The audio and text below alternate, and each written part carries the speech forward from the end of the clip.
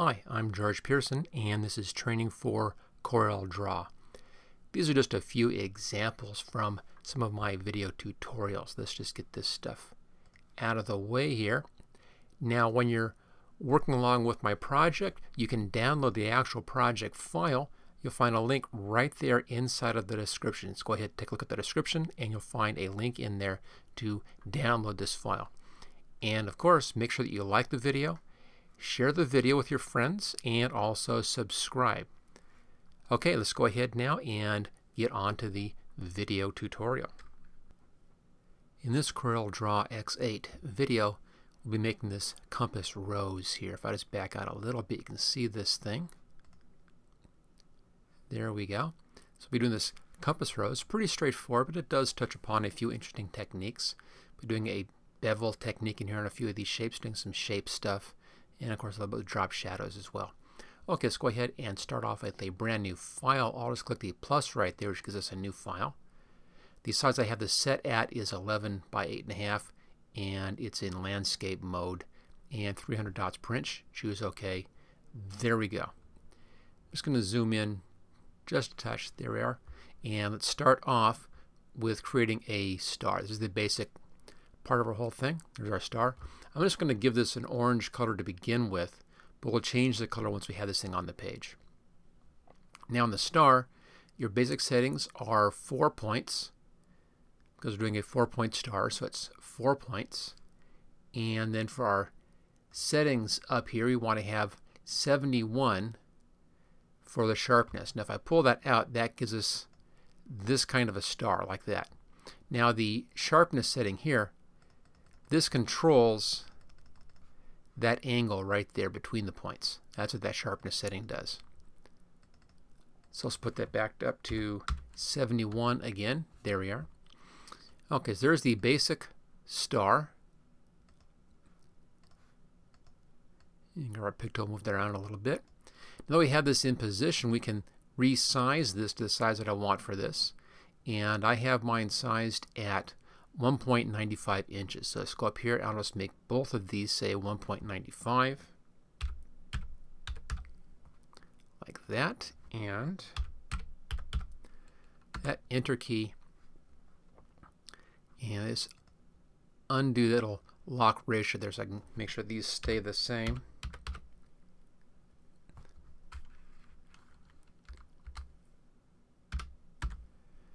There we go. Okay, it's exactly the same width as the height, and there's our 1.95. I'm going to zoom in to touch. Okay, there's the basic star shape. This is kind of the basic of the whole thing, the first thing that we're going to be doing. Now, on this, we need to change our coloration on this, and then we'll be putting in that bevel onto this as well.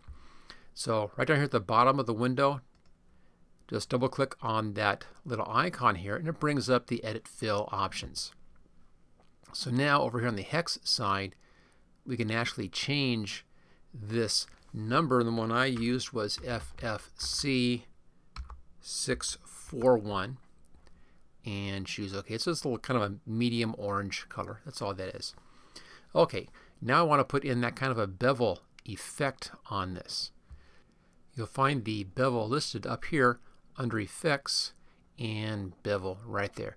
Now what this does is it brings up the bevel docker. If you see a little check mark, it means that that's already up. So I have mine right over here. I'll just click on that, and there's the bevel docker right hand side.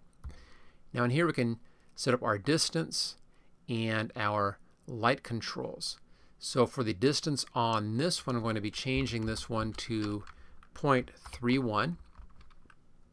On the intensity, I have mine set at 97. On the direction, 24, and altitude 53, and choose apply. And there we go. That gives us that nice little setting in here. So the altitude, if I change that around a bit, you can see how this increases or decreases the brightness of that. So I'm going to have mine set at 53.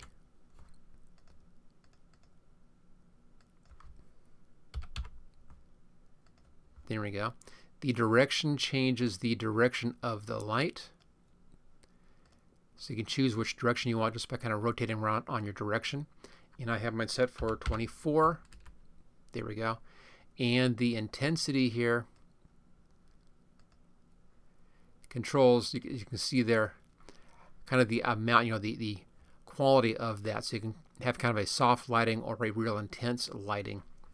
And mine's pretty close to the top here at 97. And finally, the distance up here, if I pull this down a bit,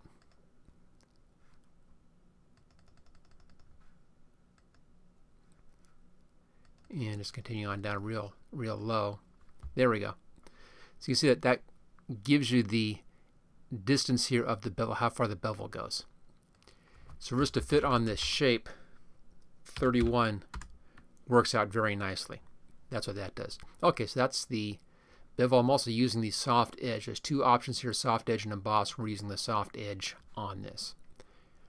Okay, now that we have this done, I want to place this onto the center of the page. So let's click on the object, and then object, align and distribute, center page.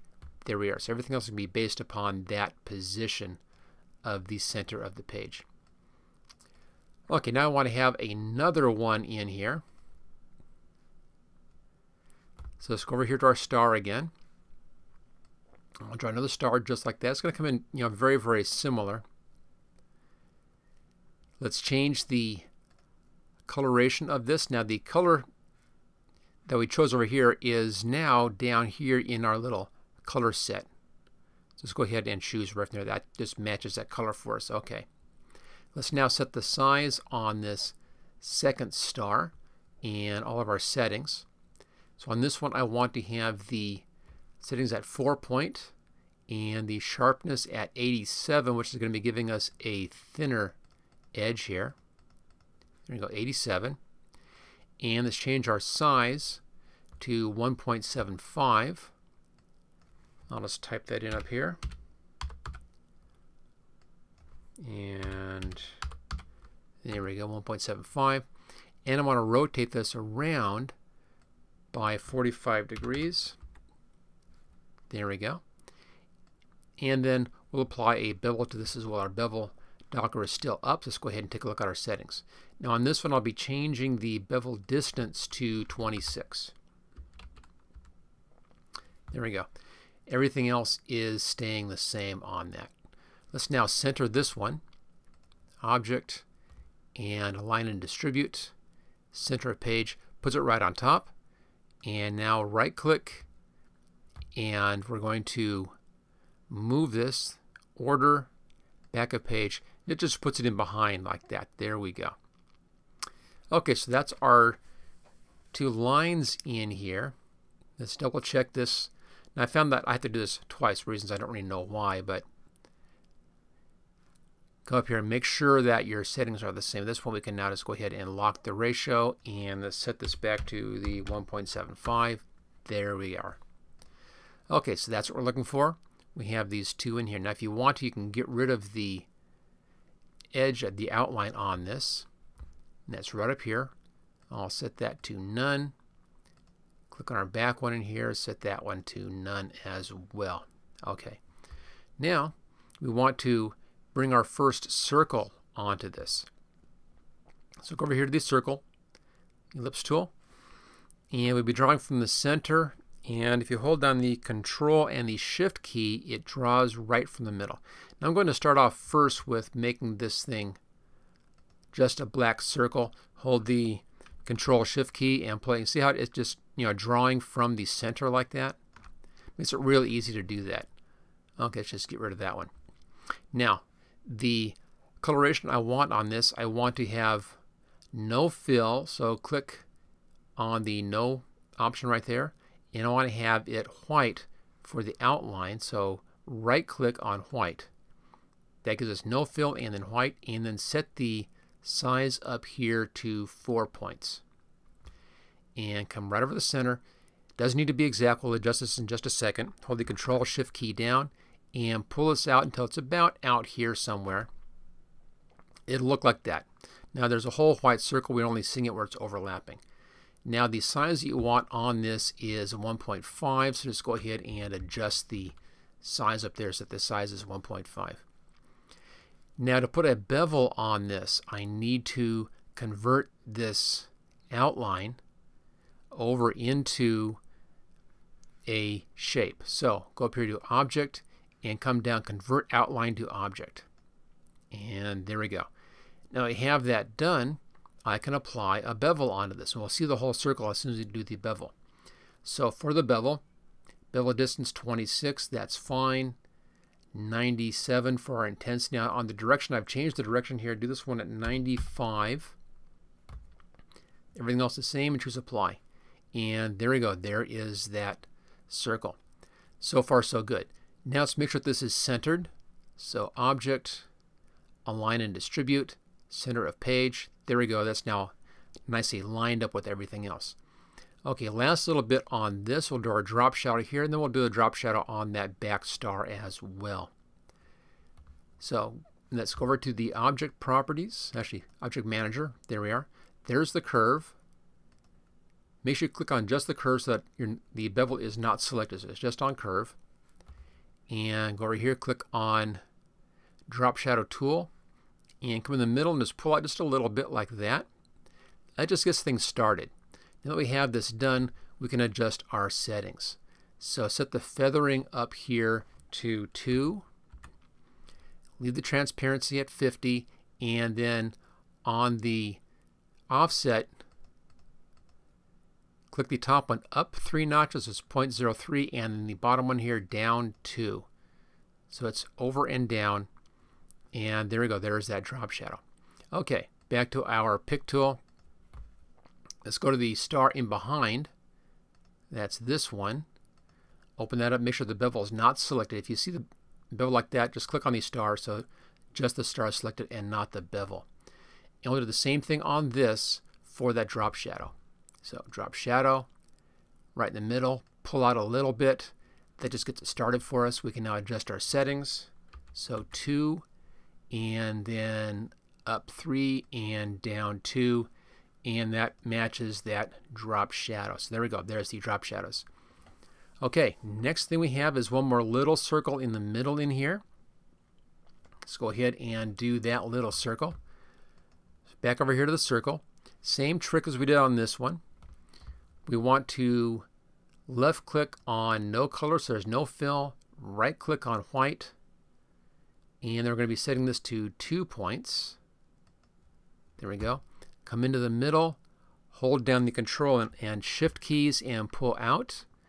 And I want to have this one set at 0.08. So pull it out a little bit like that, and then just adjust this to 0.8. And that makes that exact right size. And again, same thing as before.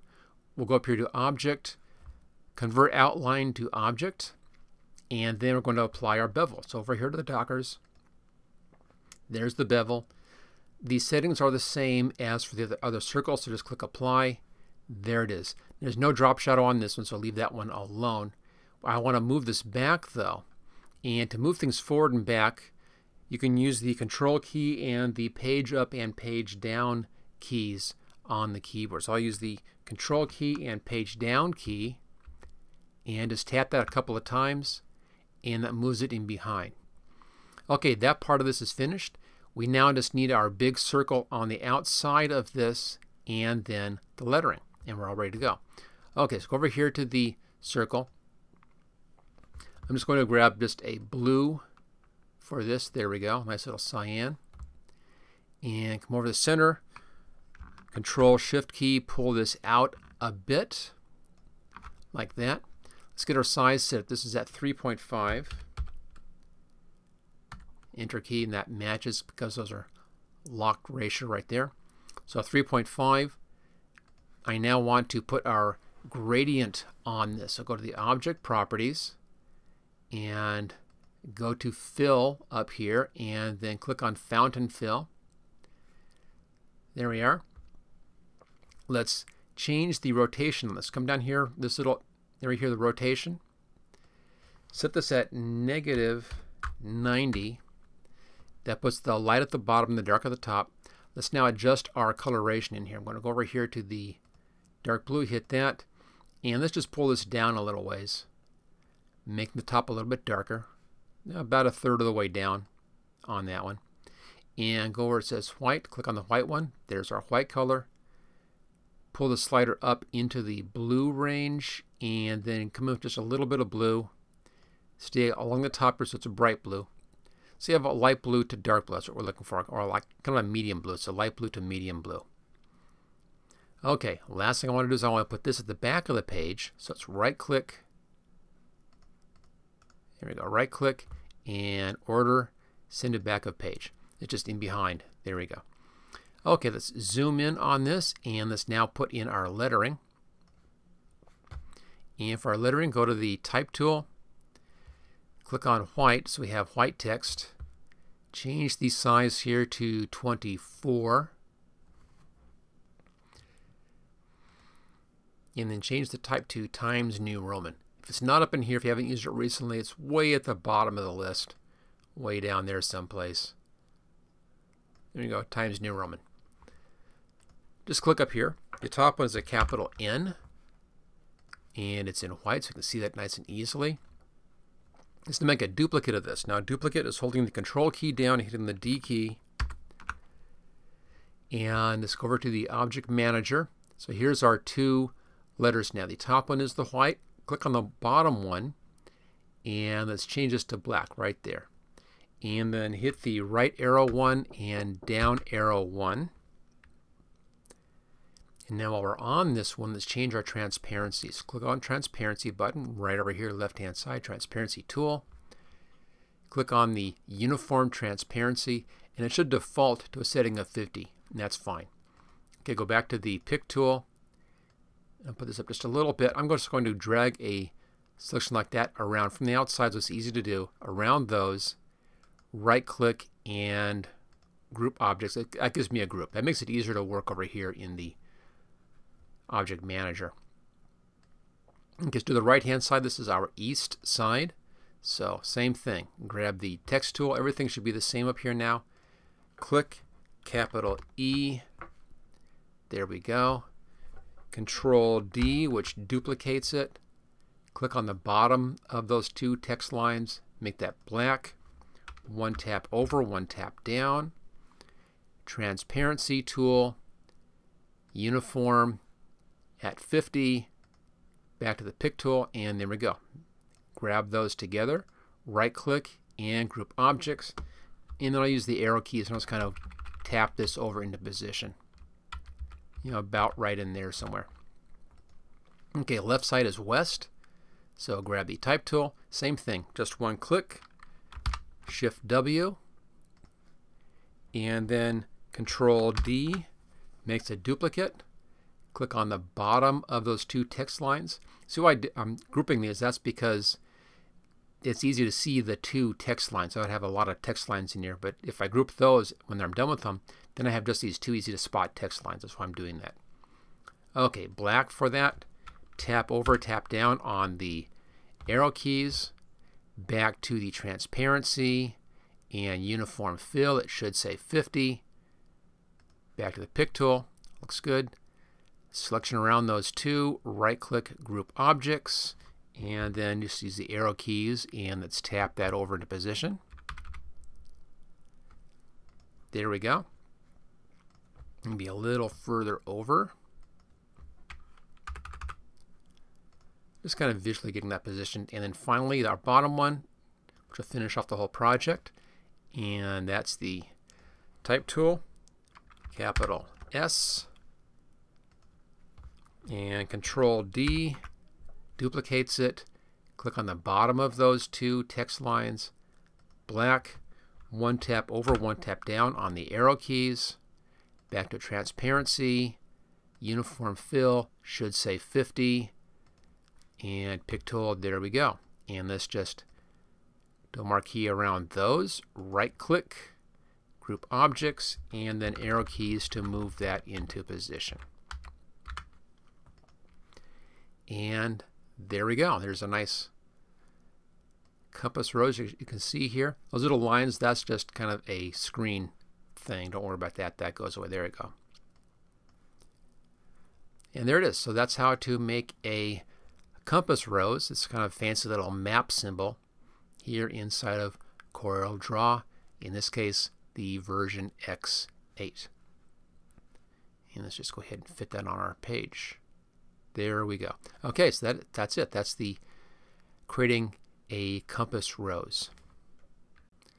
Okay, before I leave you on this, I just want to remind you here. Just bring this up. There we go. Just want to remind you to make sure that you subscribe to my channel and click on the like button on all the videos that you like. And of course, share this video with everybody you can possibly think of. The more you like, the more you share, the better my videos are positioned on YouTube, and that allows me to do more of these videos. So very, very important to do all that kind of stuff. Make sure you share, make sure you like, and make sure you subscribe. Okay, thanks again for watching on how to make a compass rose here inside of CorelDRAW. Thank you for watching this special Photoshop photography project video. Don't forget to subscribe so that you will get first notice of new project videos in the future. Just click on this link right here where it says subscribe here. You can get all 12 project videos in this series along with 26 special videos demonstrating the tools and techniques that I used in these projects by clicking on this link right down here. And then thank you again for watching this